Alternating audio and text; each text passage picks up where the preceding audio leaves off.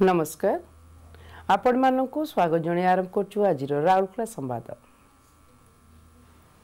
मुख्य संवाद रे आरएसपी नूतन मानव संबल प्रयास आरोहणर प्रथम कर्मशाला आयोजित।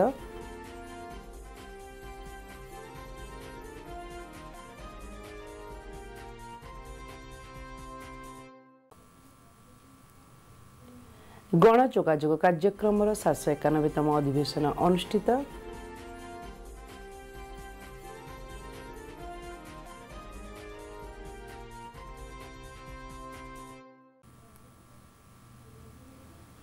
दीपिका महिला संगति द्वारा उत्कल दिवस पालित।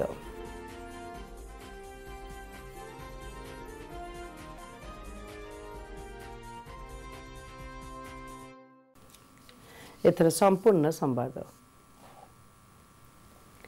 राउरकेला इस्पात कारखानार 2 दिनिया नूतन मानव संबल प्रयास आरोहणर प्रथम कर्मशाला एचआरडी सेंटर ठारे अप्रैल 4 तारिख रे उद्यापित हो जाइछि।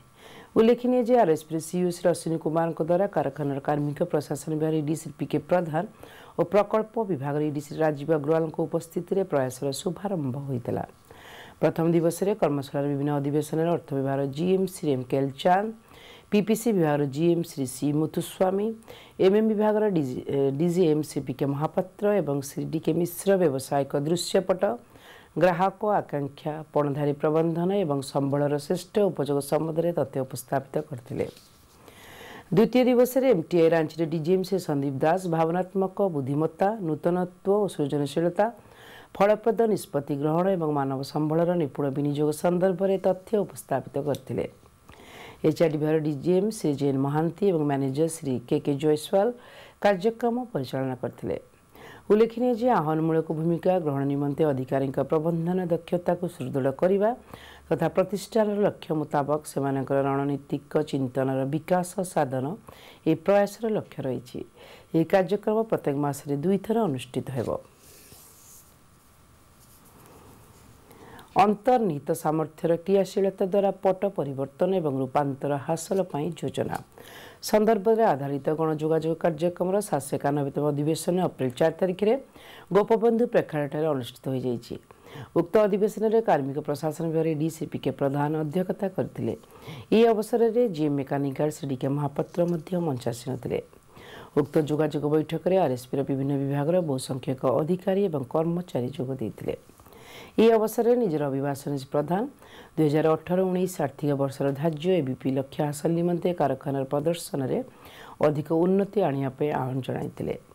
उत्पादन परिमाण में अधिक वृद्धि ब्रेकडाउन ह्रास और वैषयिक आर्थिक परिमापकतार उन्नति साधन उपर से विशेष जोर देइथिले, जहाँ कारखानार लाभार्जन में वृद्धि आनीपर सांप्रतिक उत्पादन धारा और अनुकूल बजार स्थिति पर आलोकपात करी से आरएसपी सामुदायिक दुर्घटना रहित इस्पात निर्माण करने आह्वान जणाइथिले।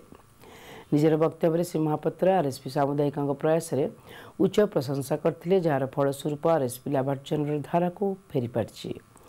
भविष्य में निरंतर रूपे वर्धित उत्पादन धारा को बजाय रखापी से सामुदायिक आह्वान जणाइथिले। कार्यक्रम प्रारंभ में सेल अध्यक्ष श्री पीके सिंह आरएसपी लोक संपर्क विभाग डीजीएम और संचार मुख्य श्री रमेन्द्र कुमार को देइथिबा एक साक्षात्कार वीडियो प्रदर्शित होता।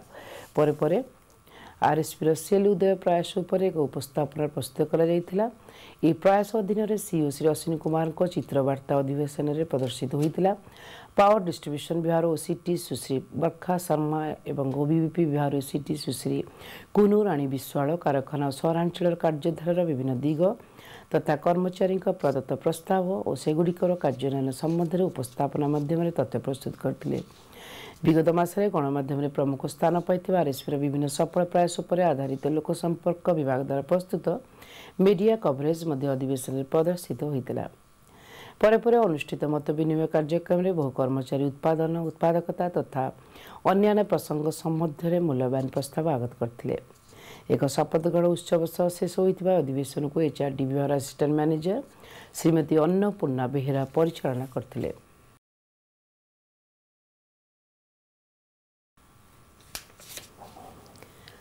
इस्पात सहर अग्रणी जनहितैषी अनुष्ठान दीपिका महिला संगति सदस्य मान द्वारा अप्रैल 1 तारिख में हर्षोल्लास मध्य उत्कल दिवस पालित होता। यह दीपिका महिला संगतिर अध्यक्षा श्रीमती सविता कुमारी प्रदीप प्रज्वलन कर शुभ उद्घाटन करथिले। ଏହି ଅବସରରେ ସଂଗଠନର ଉପାଧ୍ୟକ୍ଷା ଶ୍ରୀମତୀ ମୀନାକ୍ଷୀ ପ୍ରଧାନ, ଶ୍ରୀମତୀ ରୁନା ଦାସ ଓ ଶ୍ରୀମତୀ ରେଖା ଅଗ୍ରୱାଲ, ସମ୍ପାଦିକା ଶ୍ରୀମତୀ लीना दास ଏବଂ ଅନ୍ୟ କର୍ମକର୍ତ୍ତା ତଥା ସଦସ୍ୟମାନେ ଉପସ୍ଥିତ ଥିଲେ।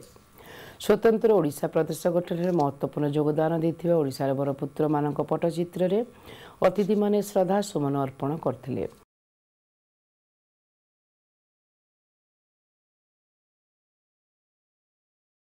ସଂଗଠନର ସଦସ୍ୟମାନଙ୍କ ଦ୍ୱାରା ପରିବେଷିତ ଏକ ପ୍ରାରମ୍ଭିକ ସଙ୍ଗୀତ ଏବଂ ନୃତ୍ୟ ସହିତ କାର୍ଯ୍ୟକ୍ରମ ଆରମ୍ଭ ହୋଇଥିଲା।